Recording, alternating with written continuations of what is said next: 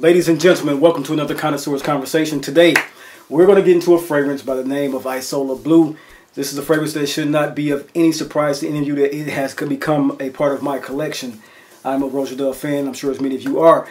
Today, I had taken a hesitant look at Isola Blu because I thought it may not be something that I wanted in my collection or needed because of what the actual arbitrage of the actual arbitrage of people that came into saying what it smelled like. So I didn't even give it a chance. But when I started to sample this particular scent over the winter time, I knew that by springtime I better have a particular bottle in my collection of this. This is the fragrance of Isola Blu. And if you're interested in this type of content, hey, pull up a seat, pour a glass, and of course, let's enhance.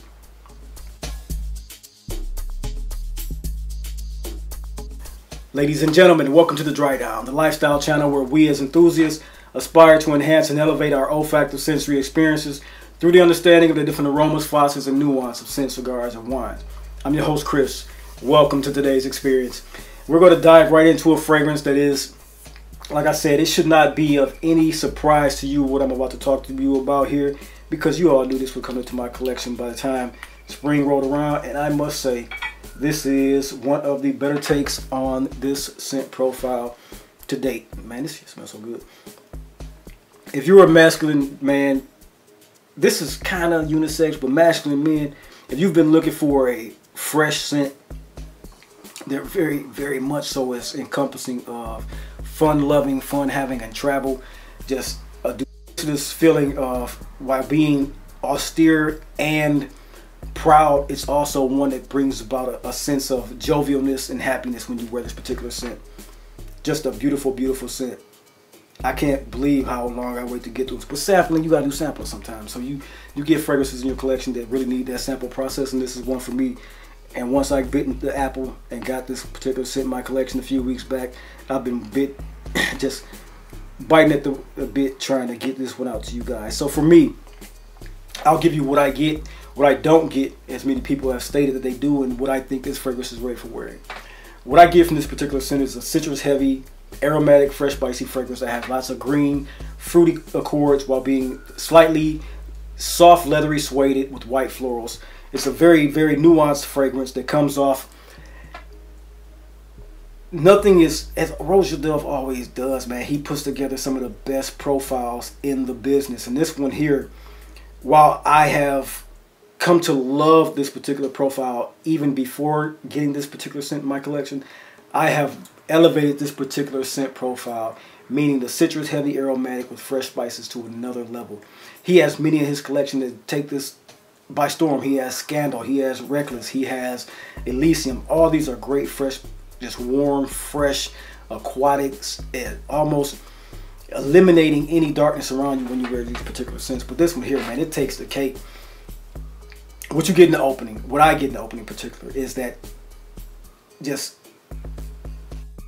of bergamot, lime, and lemon with a sweet blackcurrant and a sweet green apple. Nothing sour about the green apple. It's like the sweet but tangy green apple in the opening. Then it comes into that mid heart, which is filled with this beautiful jasmine, coconut, and lily of the valley, which you guys know how much I love lily of the valley. That soft, clean, ethereal feel of lily of the valley, which is just encompassing of the mid of this particular scent. Man, it's so, you just want to inhale this particular scent when you smell it. It then goes and transitions to the base accords. The base accords really do meet the mid of this particular fragrance head on. They come up with a nice woody tone and some juniper. So there's always that accord in the middle, which is this clean white floral mix with this base of woody and ambery sweetness in the base of it. But the umbrella that stays around this is always those bright, uplifting citrus accords, and they stay the entire fragrance. And that's very hard for citrus accords because they're so volatile. But this one here captures each one of those fragrance accords, brings it into this beautiful amalgamation. This depth of this particular scent is overwhelming. The beauty of this is outstanding, and it's one fragrance I think everybody should get their nose on, man and woman. Isola Blu has quickly climbed into an aspect to where I know this will be a top 10 scent for me going forward, just off this scent profile alone, capturing me how it has and what it does for me as far as a compliment garner as far as a sexual allure, as far as attraction, as far as everything that goes with this particular scent. Everyone I've worn this scent around loves it. You get nothing but non-stop compliments from this particular profile, especially if you wear it properly. And when I say wear it properly, I mean don't overdo the sprays, because you can very much so think that this is a fleeting scent. But once you do 4 sprays, maybe 5 tops around the neck and shoulder and arms, to keep about a 3 to 4 foot radius around you, this scent is a calling card for sexuality and lure and lust. Very, very becoming scent. Very, very becoming. It's one that's so filled with brightness, man. The lavender and the thyme, and you can also smell as well. The natural smell of grass or lemongrass, which it may be, comes across in this particular scent with the base of that beautiful, beautiful Orris, Tonka bean, and patchouli as well. All those are the rootiness, the earthiness, the leather appeal of this particular scent, which gives it this heft, and it just pushes for hours and hours on your skin. Very, very becoming, very beguiling, very beautiful. A scent that very much so pronounces your arrival in a place as well, because of how beautiful it is and how it comes across as the luxurious smelling citrus fragrance. You won't mistake it for anything on any designer counter. And that's where I get into the juxtaposition of presenting to you what people say they smell and what I'm trying to understand, but I don't. There's a scent on the market that goes by the name of Terre d'Hermès. Now, for me, Terre d'Hermès is a dirty orange, flinty smelling orange citrus fragrance. I don't pick that up in Isola Blu.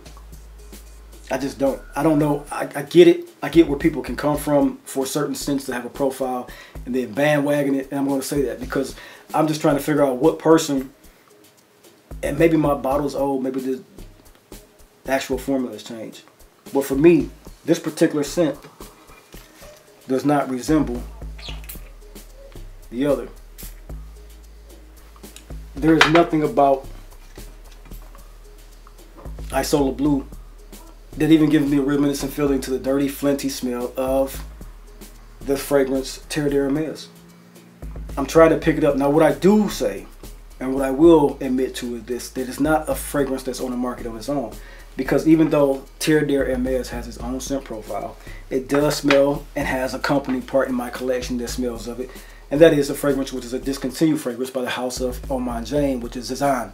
Jasmin is just a complement to Terre d'Hermès. The same scent profile with the same dirty orange, the same flinty smell made by Giza Showing. And I think he went for complimenting what Hermès was doing for the market and tried to give his own take on it, which he did a phenomenal job. They don't smell exactly one-to-one, but they give enough of a profile to say that smells of this. For me, more often than not, when I've come to my collection to try to feel an understanding of the scent profile and what I get from this particular scent, I will give you one up. What I get from Isola Blu is the fragrance Blue or Oud Blue Intense by the house of Fragrance Du Bois. So Oud Blue Intense has the very similar structure and plays in the same wheelhouse. Now, Oud Blue Intense is not something that's a one-to-one, but when it comes to the scent profile, the scent profile is very similar in what they do for each other. Aquatic, fresh aromatics, fresh spicy, the nutmeg of Oud Blue, the fresh chords of Oud Blue, along with the differences in tonality of the fresh spice and earthiness appeal of Isola Blu, very much so run in the same wheelhouse. Now, this is just one man speaking his truth. I cannot sit here and tell you that you smell something different because this is all subjective. But for me, the scent of Isola Blu and now Oud Blue Intense, as you know, that's one of my favorite fragrances if you watch this channel, are one of the 1-2 knockout punches for my spring and summer list going forward. I love the way this particular scent profile smells. That's my 2-in-1 take on how it smells against Terre d'Hermès. My opinion is that it just doesn't.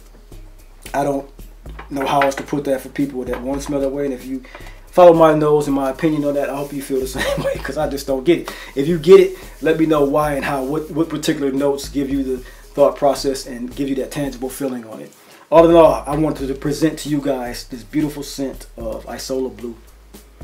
A fabulous, fabulous fragrance that I hope you all get your nose on, because it is one that is keen to get many, many compliments from me this summer. And I'm sure I'm going to enjoy this particular fragrance.